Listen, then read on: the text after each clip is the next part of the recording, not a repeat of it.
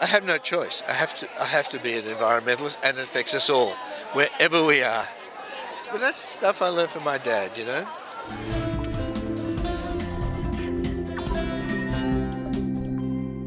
Well, my dad was from Kithera. He came to Australia as a child. He went to Australia as a child. And my mother was from Athens, and she came as a baby as well.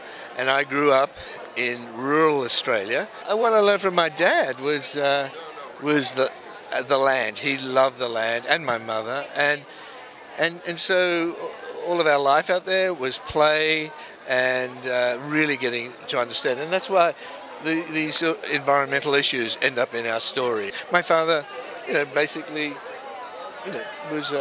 grew up with olive trees and, fruits and so on Kithera, and really loved it. And we picked it up as kids from him. What do you think that Hollywood and the film industry should be doing to try to get the message about the environment out there? I don't know that Hollywood, it's their only responsibility, but if it is part of your story, then obviously why not try to get into your story? I think it's driven by science and politics. Our country plays lip service to it, and depending on the colour of the government,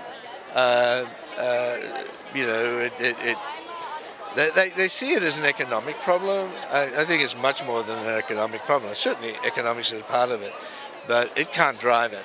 And you can work it to your economic advantage if you get top of it. Otherwise, it's a destruction. I mean, when you look at the Mad Max movies, they're kind of cautionary tales. That's not the principal driving narrative, but they're cautionary tales.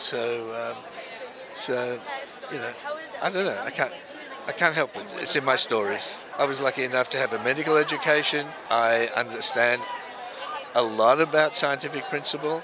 It's not a matter of opinion or ideology. A plane flies because of science. We trust that. But we don't accept it for everything, which is kind of crazy.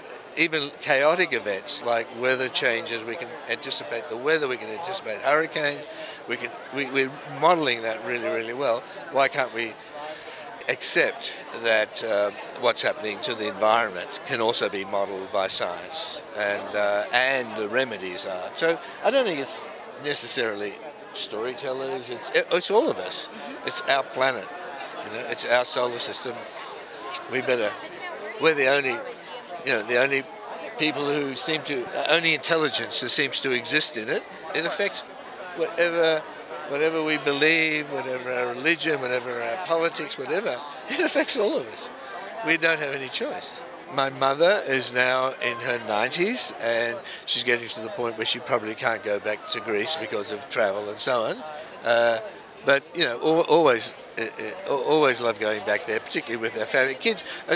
A lot of Australians, second, third, even fourth generation Australians go back to Greece because they just love it so much. I think something about the culture, the island life, and it's just wonderful. The village life, the multi-generational sort of those wonderful feasts, the artisan meals, all of those things, and the stories, the wonderful one. I'm a storyteller mainly because I grew up hearing stories around the family table and the extended family. It's a very Greek thing to do.